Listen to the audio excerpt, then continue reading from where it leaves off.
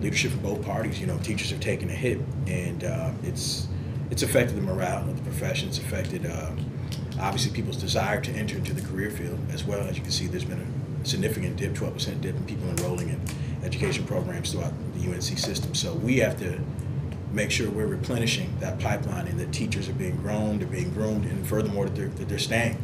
And a large part of that is teacher pay. I don't want to oversimplify the situation, but I think that naturally people operate in their own self-interest, right? They want to make sure that they can provide a living for themselves. That's part of the impetus behind that. But secondly, it's because teachers are so critically important. All the data suggests that the effect that teachers have on students is probably the most important factor in their achievement.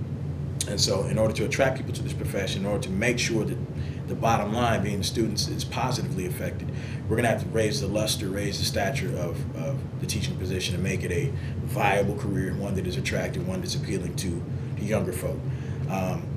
But in addition to that, money doesn't solve everything, right? So education spending in general, making sure that the resources are allocated in an equitable way.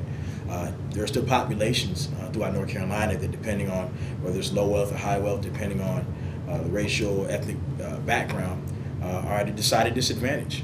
And we're going to have to make sure we allocate the resources to those populations, that we target those areas, and there are a lot of ways that we mentioned before where that can be done, even if it's incenting teachers to come to those areas, right? Those who have the greatest skill sets, whatever takes place, we need to make sure we're making good on our commitment to make sure that all students, no matter their background, locality, that they receive access to a quality public education.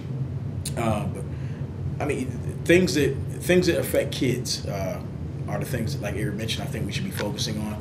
Teachers are a huge part of that, but those are some of the problematic things, because anything that stands in the way of a teacher being able to do their job and do it effectively, I think those are areas of concern. The mobility piece is huge.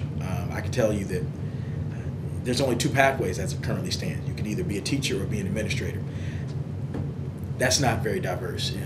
You have mobility, the ability to capitalize on the social skills and social capital that you bring to the profession. I think that's something that number one has a positive bearing on the outcomes of kids. Two, it's something I'd like to take a crack at, and I know a bunch of other teachers would as well, knowing that there's various ways that you can take part in the process of education. So whether it's the multi-classroom leadership, the opportunity culture stuff that we've seen that's being deployed in Project Live, that sort of outside of the box thinking is what's going to be necessary in order to get the results we want and make sure that teachers are attracted to this profession and that they stay in place. So.